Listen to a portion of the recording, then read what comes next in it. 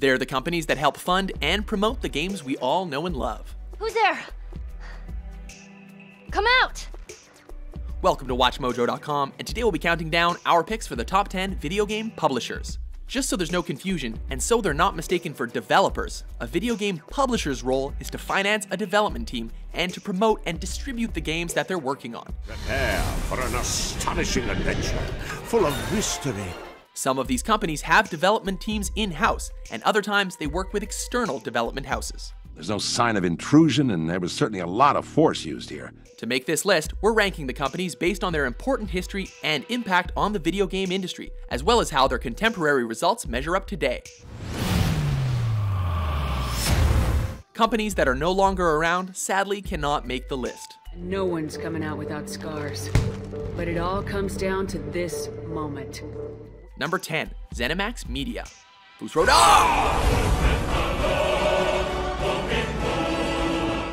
In publishing Bethesda's games, this publisher has conquered many a strange land. They've managed to deliver incredibly detailed worlds in Elder Scrolls and Fallout that have consumed us for hours on end. ZeniMax also recently acquired id Software in 2009, and Arcane Studios, whose recent success came in the form of Dishonored. While they mostly use the Bethesda Softworks name for brand recognition, ZeniMax is at the top of the chain.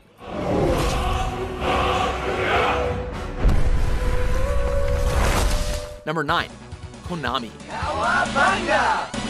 Not only the publisher of the Metal Gear series, which has consistently proven to be technologically and narratively impressive, but they've also done Castlevania, which helped define the Metroidvania genre with Symphony of the Night. What is a man? A miserable little pile of secrets! Now with the new Silent Hill game, starring The Walking Dead's Norman Reedus and co-directed by Guillermo del Toro and Hideo Kojima set to arrive soon, Konami continues to be relevant in an ever-competitive field. Number 8, Square Enix. The RPG kings of the 90s continue to dominate today. Made up of Enix, who made the Dragon Quest powerhouse in Japan, and Squaresoft, who brought us the poorly named JRPG behemoth that is Final Fantasy. With the two merging in 2003, they were also able to acquire many other publishers, including Eidos in 2009, whose IPs include Deus Ex, Thief, and Tomb Raider. Square Enix has definitely become one of the largest publishers today.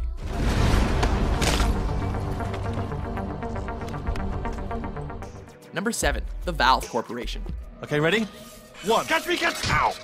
Grab onto your crowbars. Sure, their Steam platform has come to dominate the PC space, and their catalog of games is stupendous to this day, with gems like Team Fortress 2 and Portal complementing their epic Half-Life series. Plus, them being voted as one of the best companies to work for is a telling sign of how good their current position is. We really can't afford to get noticed. But they're still sitting at number 7, because we're all waiting for Half-Life 3, and we wanted it yesterday. Yeah, I can't do it if you're watching. Seriously, I'm not joking. Could you just turn around for a second? Number 6, Take-Two Interactive. You're finally using your powers of selfishness and rage for good. You might know them best as the guys who own Rockstar Games, the guys behind the Grand Theft Auto series. Shit! Though their work with other developers has also given up Borderlands, Civilization, and BioShock, games that have conquered generations of hardware and hit millions of sales within days of their release. Their other games are good as well, seeing as they're the only consistent alternative in the sports genre with 2K Sports. It's probably no surprise then that EA tried to take over this juggernaut in 2008, but the value of the company was too high, even for them. I don't see you complaining on the way to the f***ing bank! Number 5, Sony Computer Entertainment. With a plethora of studios under their belt, they certainly live up to that slogan, greatness awaits. PlayStation. Ranging from Naughty Dog, the makers of Uncharted and The Last of Us, to Guerrilla, makers of Killzone, along with a myriad of other games, Sony likes to make sure they control who's making the hits for their hardware. Quality can vary, but the sheer extent of the unique experiences like Puppeteer and Little Big Planet make Sony a juggernaut. On top of that, their PS Plus and PS Now services are excellent value and proof that software experience is consistently more important than hardware.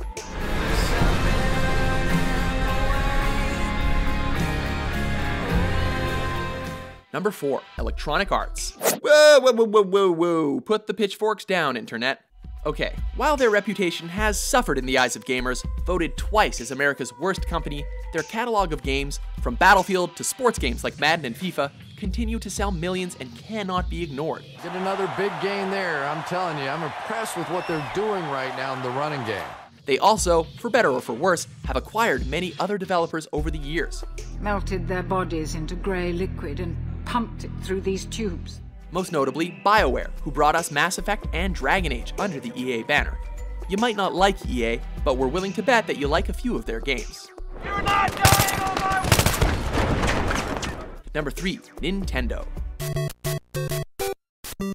They helped bring back video games from the crash of 1983 with Super Mario Bros., and their venture into video games blazed the trail for others to follow suit.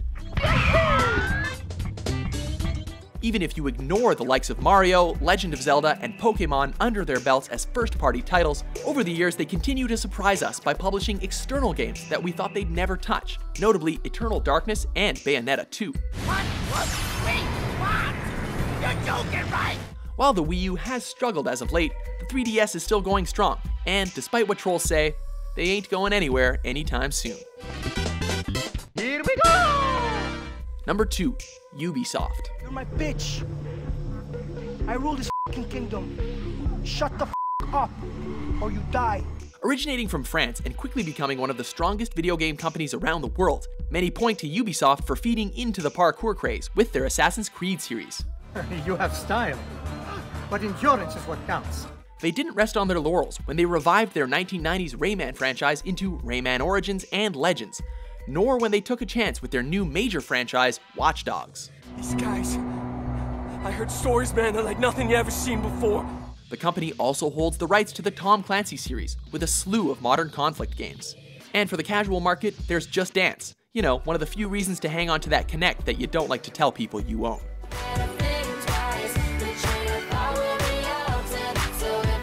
Before we unveil our top pick, here are a few honorable mentions.